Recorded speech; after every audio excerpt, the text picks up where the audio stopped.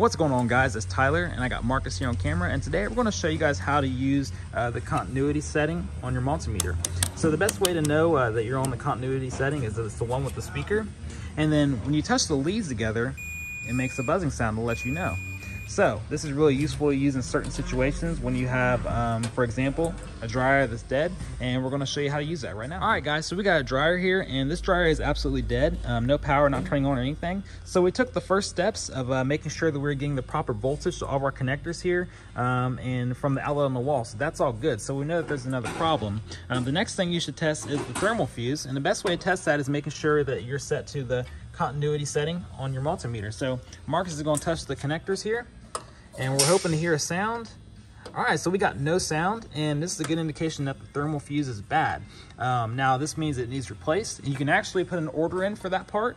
Just make sure you get with us in service, our secretary Bethany, and she'll be able to order you guys that part, and we'll get you all fixed up. So hopefully this video helps, and have a great day.